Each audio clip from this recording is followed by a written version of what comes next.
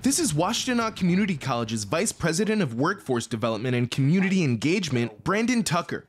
He works with Southeast Michigan employers to fill gaps in the labor force. What we're hearing is that we need people not in 2, not in 4 years. We need people right now with the base set of skills, and we'll help them grow and encourage them to go back to school or to finish their education. So a lot of those employers are saying, I'll hire them right now, I'll pay for them to stay going to Washtenaw, and I'll make a commitment to make sure they finish while they're still on the job getting valuable work experience, and in some cases, more importantly, a paycheck. The program to take this path at WCC is called the Michigan Federation for Advanced Manufacturing Education, or FAME, a work and learn program between WCC and advanced manufacturing employers. There are chapters throughout the country, but WCC started the first in Michigan in January. This is 32-year-old Andrew Denton. He's enrolled in the FAME program for advanced manufacturing and mechatronics, the study of technology combining electronics and mechanical engineering. I work at this place called Orbit Form out in Jackson, Michigan. Great company, great group of guys building impact rivet machines.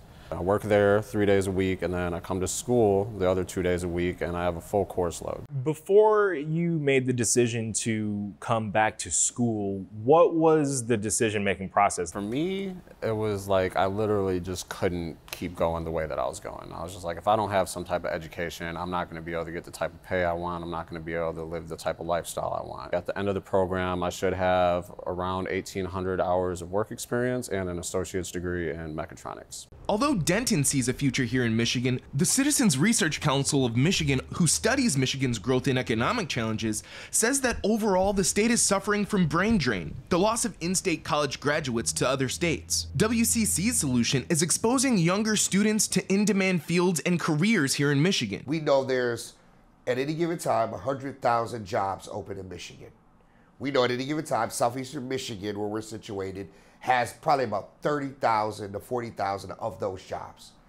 We know that years ago there was a real interest and investment at trying to get students to think about things other than just the 4-year degree, right, the 2-year degree, the certificates.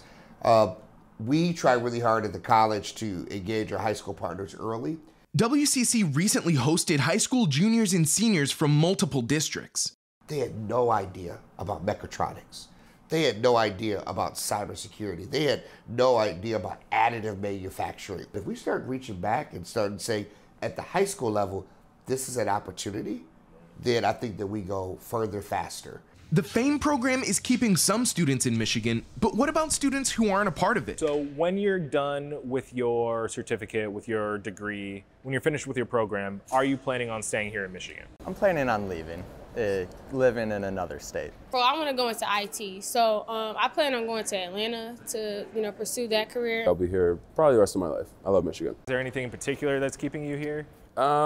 It's just beautiful. It's a nice state up north. Great people. So for right now, my plan is to transfer to a HBCU. My plan is to transfer to Central State, which is in Ohio. While some are set on heading out of state, WCC graduates like Mike Rudisil, who graduated before the FAME program began, built a thriving career here in Southeast Michigan. Came here the first semester, I was taking a bunch of welding classes, and each day I was walking by the mechatronics lab here, and I'm kind of seeing these robots, and what's the deal with these, So I take a robotics class, and as I'm taking those robotics classes, I go, well, what's going on with the CNC machines? I'm walking by that lab, and I go, well, I want to learn about those, and so I ended up going through the mechatronics program with focus in the CNC CAD CAM. Are we allowed to talk numbers? Or? Oh, please okay. do.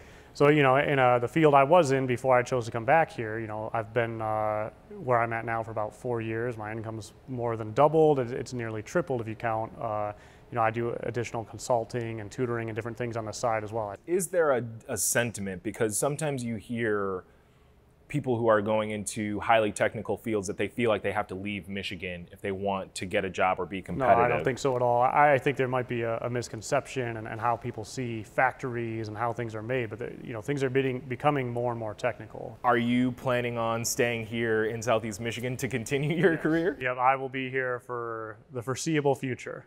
Denton's reasons for staying aren't just tied to a career path. I'm not even looking at it on an economic base. I'm looking at it like a world like the East Coast floods all the time, has crazy snowstorms. The West Coast is on fire all the time. South is going crazy. We have all the fresh water up here, so I feel like Michigan is like the logical place to be. There's not a lot of natural disasters. So I feel like, I don't know, I see the trend that a lot of people are leaving Michigan, but I have a feeling over the next 10, 15 years, a lot of people are going to be coming back to Michigan. Watch One Detroit, Thursday at 7:30 p.m. You can find more at onedetroitpbs.org or subscribe to our social media channels and sign up for our One Detroit newsletter.